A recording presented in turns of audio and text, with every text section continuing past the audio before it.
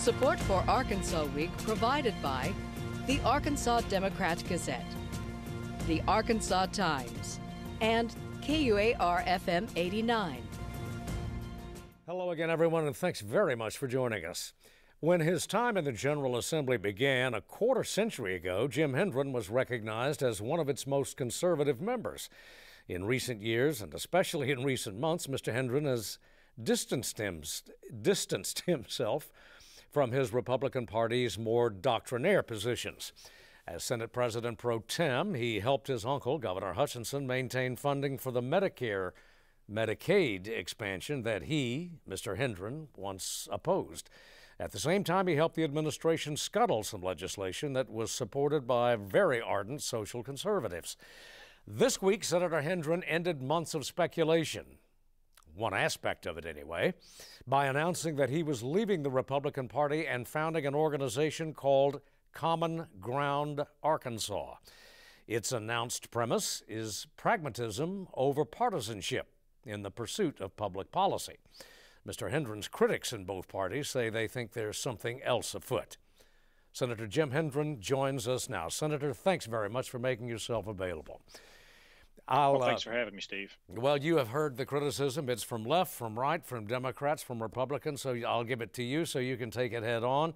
Your critics say that that Common Ground Arkansas is purely a vehicle for you and your anticipated run for governor. Your response?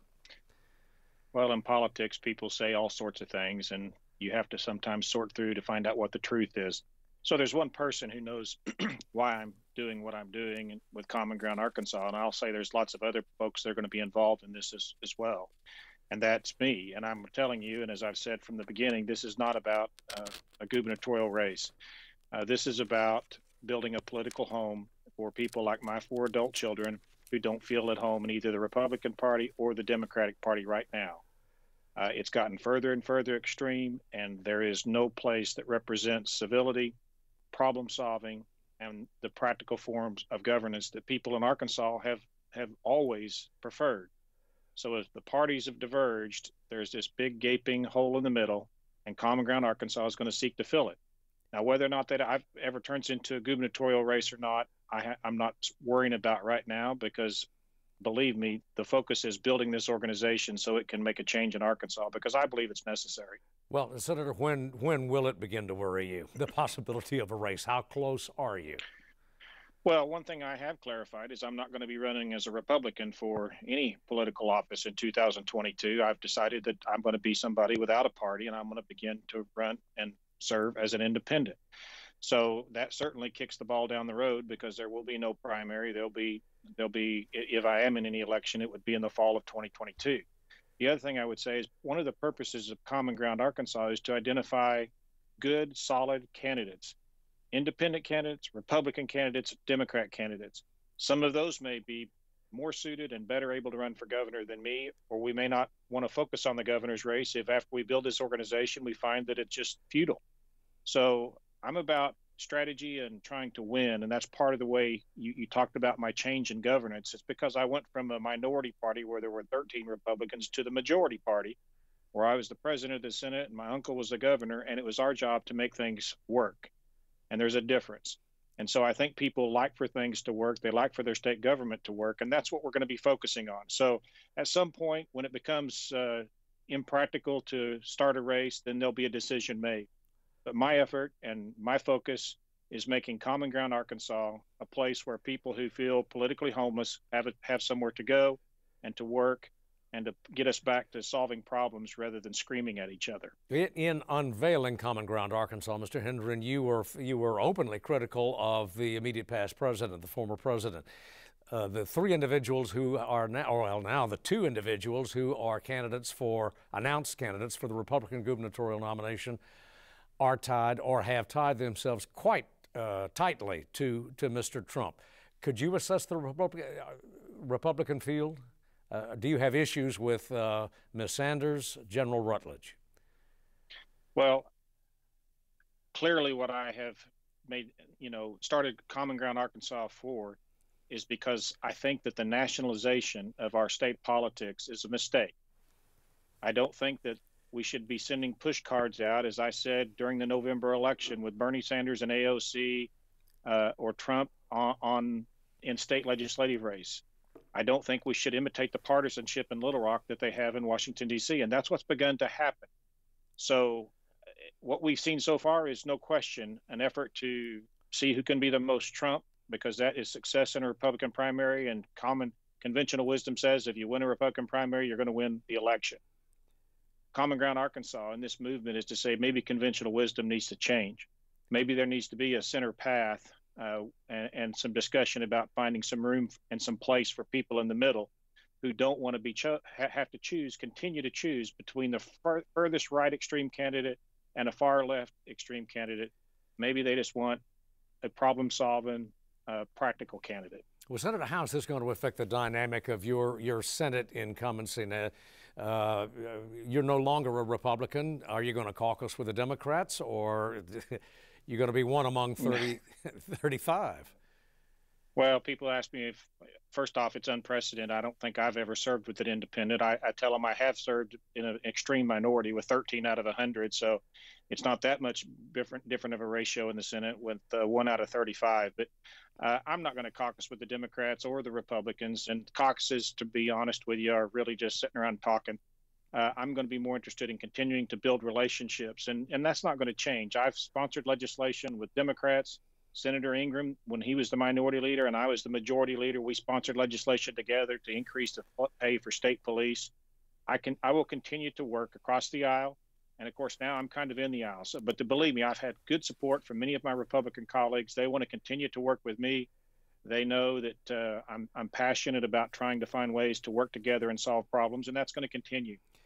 What path, Senator, in terms of public policy, in crafting public policy, we're all a part of a state that went more strongly for Mr. Trump last year than it did 4 years previously. Quite an appetite, it would seem anyway, among the broad electorate, Arkansas electorate, for the kind of issues that he has emphasized over the years. What's the path forward for a more centrist view? How much appetite is there, Senator, for that? You know, I guess one of the things I would say is I don't make my decisions based on what's the easiest path, what's the most winnable path. That's what politicians do. And I just think we've got too much of that. I make my decisions based on what do I think is the right thing to do? What do I think is the best thing for Arkansas to do? And I do think that there is a change beginning to occur in Arkansas. There is a change that the nationalization of these state races may be causing us more problems than solving problems. So I think there is a path. I think somebody has to start. There has to be a beginning. But believe me, from the phone calls, the emails, the text messages that I have gotten from all over the state, there's a lot of people out there who are ready for something like this. They're tired of having to choose between what they consider to be two extreme choices. So I am confident that we will find a way to have success. Well, Senator, could you clarify a bit, explain a bit more about what particular policies now are being debated that you regard as either too far right, too far left? Well, I'll give you an example, and clearly it's one I've been working on, which is hate crimes legislation. That should not be a hard bill to pass when 47 other states have done it. And the fact is, Republican states in the last 2 years have done it. Every state around us that's Republican has done it. But in Arkansas, it's still an incredible lift because we have so much pressure from the right wing, the right extreme of the Republican Party, that Republicans are afraid to vote for legislation like that out of fear of being primaried, for being too liberal, because they do what 47 other states have done. It's legislation like that where I see groups bringing pressure to bear to take the votes and the policy out of the mainstream. So that's one example. There's many. I think Stand Your Ground can be another example. Nobody's clamoring for that legislation, overwhelmingly supported by the Republicans because of the concern about what might happen if they fail to pass that in a primary. There's no counter pressure from the center, from where most people are. Most people in Arkansas identify as independents, or almost as many as Republicans, according to the 2020 polling, and more than Democrats. And they have no voice right now. So I think there is a huge path on policy issues like that where people say, let's do what's good for Arkansas and quit listening to the loudest and many times the smallest number of people on the extremes. But, Senator, there have been other so-called third way, and I'm lumping them together here, third way type of organizations over the years. One recently was, I'm trying to think, No Labels. Yeah, I'm sorry. They have not seemed to have left an enormous footprint. What will make yours different? Well, I think you're going to see some people involved in this besides myself that have some experience, have some credibility, and I think we'll have the support and resources necessary to have a bigger impact and have more likely chance of success than what we've seen in the past. You're right. There's always been, one-offs and different people run as this or that. This is going to be different. And I can tell you from the support that I'm getting from the business community, from just normal citizens, I made a tweet, and it's true. I have had military members that I haven't heard from in 20 years reaching out to me because they've seen the announcement, and they've seen the video, and they're like, finally, somebody is saying what we all have been wishing, which is, why can't we return to decency? Why can't we tell the truth? Why can't we abide by the rules of an election when we have one? So I think there's a real opportunity. The time is right, and I think that we're going to have success. The rollout, Senator, was pretty polished, the video and the accompanying materials. How long has this been under consideration? When did you begin planning this? I've been working on it, and I've been trying to determine what my path is going to be with regard to the future. And as I've said, right up until the November elections, my hope was that the Republican Party would return to its roots. But instead, what happened after the election completely pushed me over the edge, and I think a lot of other people over the edge, when we saw leaders in our party leading efforts to deny an election, having stopped the steal rallies, leaders in our party convincing people that their election had been stolen. When it got to that point, I knew, at least for me, that there was no coming back. And so I began the efforts then. What is it going to look like? What are we going to do? And is there any way to salvage the Republican Party? And I said, I have so much respect for my uncle, who's going to continue to work in the Republican Party, for people like Representative Kinzinger in Illinois, who's trying to return the Republican Party to its roots. I hope they are successful. But for me, I think I can have more success outside the party. So I began working on this a month or two ago. And I was determined when we rolled it out, it would be rolled out well, and it would be credible, because I'm not going to waste my time or effort on something that is futile or shoddy. Mr. Hutchinson, in fact, the other day was again fairly critical of the preceding presidential administration, but he says also that he still believes that the Republican Party is the best vehicle for the sort of policies that you're talking about. Plainly, there's a family disagreement there. Well, I think he and I have had this discussion, and I think for him it probably is. He can have a whole lot more influence over the Republican Party as the governor of the state and as somebody who's spent literally his whole adult life building this party than I can. So he respects my position, and I certainly respect his. It's about both of us we both have the same goal, which is to find a path forward for reasonable people who are more concerned about the Republican principles than a personality and just complete deference to that. Well, one final question, Senator, and we've got a few seconds remaining. In last year's elections, both the primary and the general election, some of your more moderate colleagues in the General Assembly were rather roundly defeated by candidates far more conservative than they. What does that suggest to you about the future of Common Ground Arkansas and the search for the center? It suggests the need for Common Ground Arkansas. I mean, if there's anything that points to the fact that we need something to counter this continued push to the extremes, you're exactly right. It's what happened 2 years ago.